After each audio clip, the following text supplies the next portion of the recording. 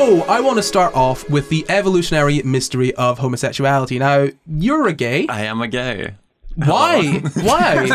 Why are you this way? So basically, I just, I wanted to have it a little bit harder. So I was like, I'm going to choose to be gay. Please don't be vulgar so soon into the podcast. Oh my Lord. Goodness me. Wow. I don't know, okay? Because I'm a good Christian boy and I'm not going to have sex until everyone on the planet is married. That's what Jesus said on the Sermon of the Mount. That's what he said on the cross. So, there is some evidence that homosexuality is in some ways heritable, right? So that doesn't mean that your parents are gay and that makes you gay, like the way that your parents are black and that makes you black. Go watch the race episode to see why that's not true.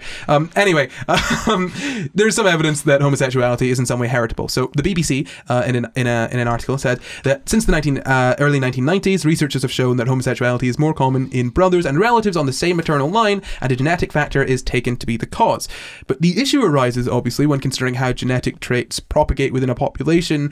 For humans, there's no lateral gene transfer, right? We're not bacteria, so you can't pass genes. Yeah. No, that's true. Yeah. That's true. You can't catch. I can't pass my genes to you. Not genetically. You could catch it mimetically. All the kids on TikTok making each other gay. That's the theory, isn't it? Something stupid like that.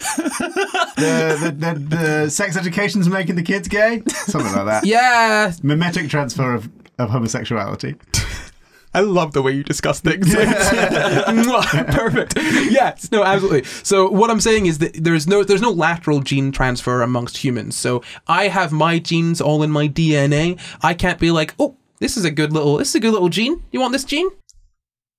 It's delicious. Yum, but yum. You can't have it. It doesn't work. It doesn't work. The only way that I can share The only way that I can share my genes with anyone else is through sexual reproduction.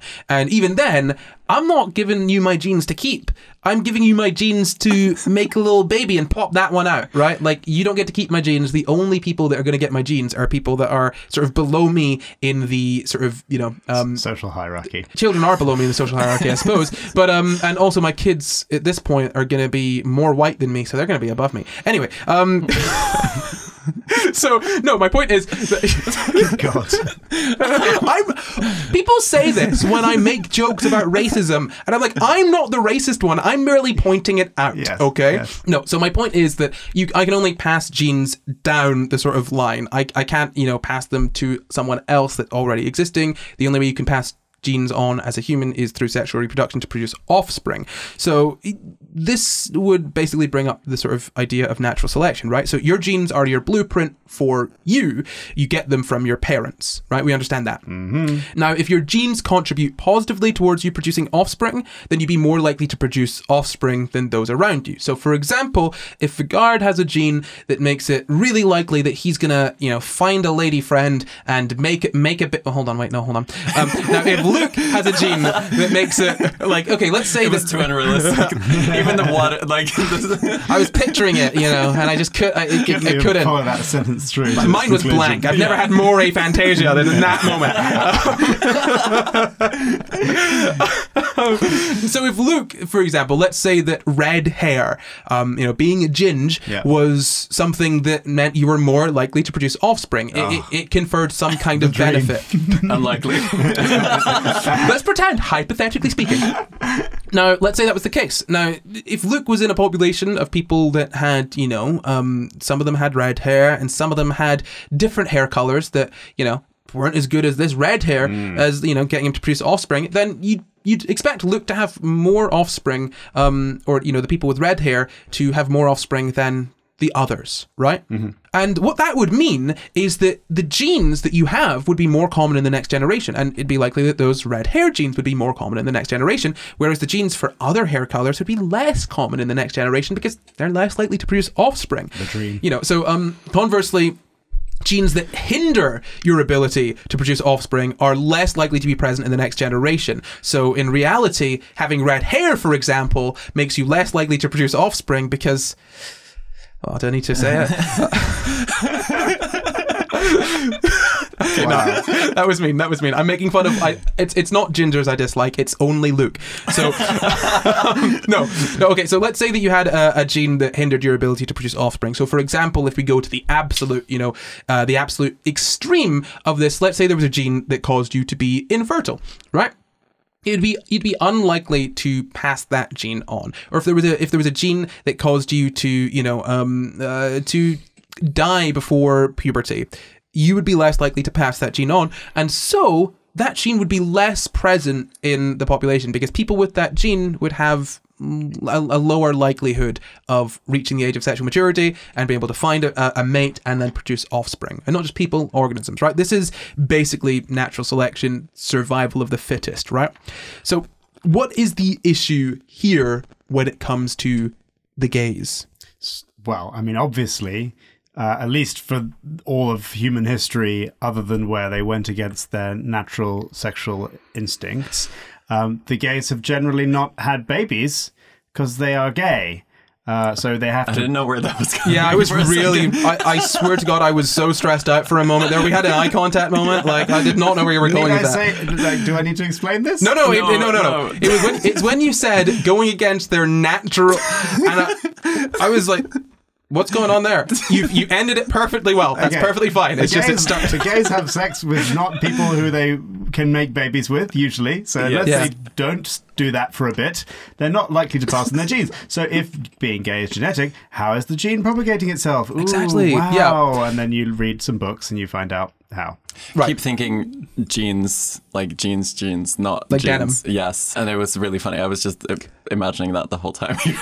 The reason that you are the way you are is because your parents had a pair of genes that they got from their parents and they gave them to you. Yes. It's like the Sisterhood of the Traveling Pants, right? Which, by the way, seeing the name of that book series as a British person, that was very strange. The Sisterhood of the Traveling Pants is a book series for young girls. It is not about girls sharing a pair of underwear.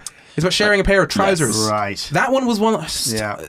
That needs to be be Philosopher's Stone, Sorcerer's Stone for England. It does, okay? Yeah. Like, it gives same with fanny packs, okay?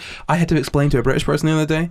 Like, they were like, oh, we call them fanny packs at home. And I'm like, no, we don't call them fanny packs. And he was like, why? What? But, like because you know why. Because fanny pack is an American because it's the same as bum bag because fanny means bum in America. In the UK, it doesn't mean that. What if you wear it on your front? It can be a fanny pack then.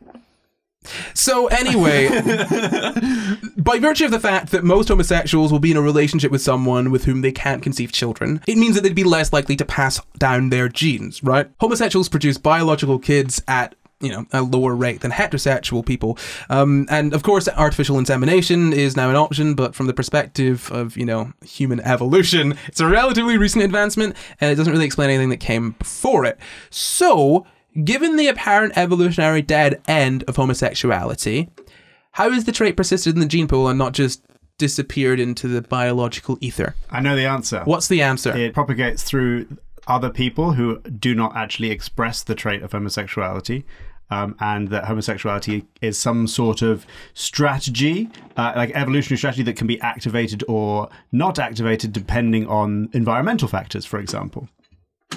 In the same way that the gene that codes for the runt of a litter of puppies dying propagates in the other puppies that don't die because they weren't the one that didn't have that had the least food, so that gene didn't activate, but they still carry it and they still pass it on to their children. That's one potential explanation, right? And what I want to do is pull our minds out of just the genetic answers and consider the sort of broader aspect of gayness, because gayness isn't necessarily inherently genetic or entirely genetic, right? I mean, we've done an entire episode on the gay gene, so maybe there are other things. That's definitely a hypothesis, and we'll definitely cover that. But I don't want to sort of get the idea across that is 100% definitely the way that this happens.